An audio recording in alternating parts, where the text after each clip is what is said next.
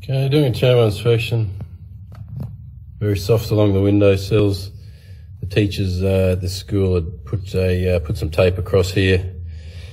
They got in touch with me and said, "Oh, we might have termites." So I said, "Look, we'll get some tape on it, close it back up, don't disturb anything."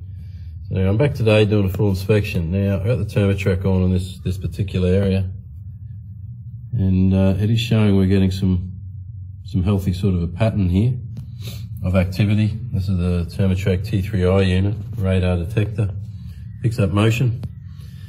So what I'm going to do, I'm just going to pause this and I'll open this area up and we'll see if we can get some good viewing inside and see if we can see any of the activity. So just bear with me.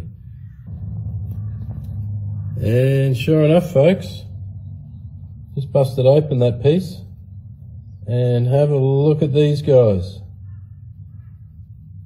Everywhere. Right now, these guys, Shedderina termes, very, very nasty. They're the second most destructive termite we come across, and these guys do serious damage. As you can see, the Termatrac clearly picked up activity in there. Oh, they've just fallen out. It's raining termites here at the moment. Let's get my knife. I am going to treat this today, so it doesn't matter about disturbance that I'm getting here at all. So what I'll do is I'll just try and hold my phone a bit better for you, and I'll bust this open a bit more, and we'll see what else we can see. All right, just hold on.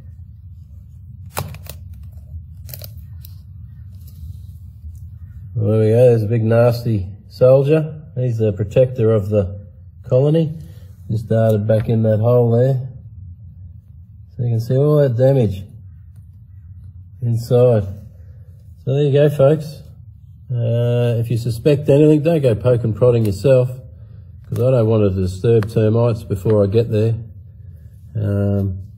As I said, I can today because I'm going to do the treatment directly on these fellas. But if you suspect anything, don't touch it. Leave it alone. I don't even have to do damage with the Termatrac unit to confirm if there's activity there or not. Anyway, I just thought I'd show you that so you can see how it works. Anyway, good times.